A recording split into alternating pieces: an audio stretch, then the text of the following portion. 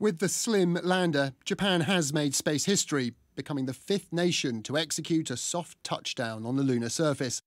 But you can tell from the faces at Mission Control that while they made the landing, they didn't exactly nail it.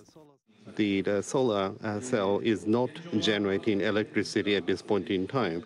What went wrong? Possibly the lander failed to settle the right way up, like in this animation, and its solar panels are pointing at the lunar surface instead of the sun.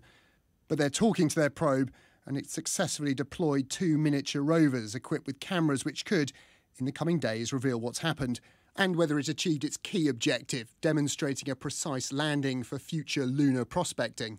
While moon rock might not look very exciting, it contains rare minerals and also, on certain parts of the moon's surface, water ice.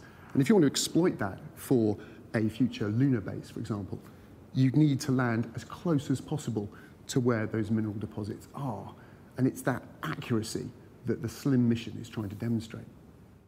Unless they can restore power, it's unlikely Slim will be able to fulfil its mission.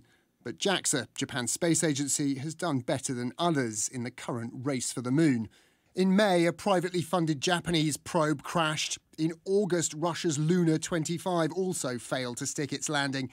Days later, India's Chandrayaan-3 ended the run of bad luck, successfully touching down. But this week, a commercial American mission fell back to Earth, never making it to the moon.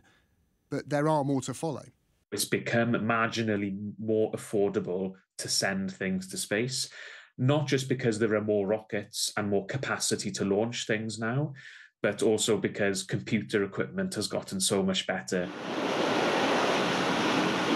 Japan has joined an exclusive club of lunar pioneers, but it could be weeks before we know just how successful it's been.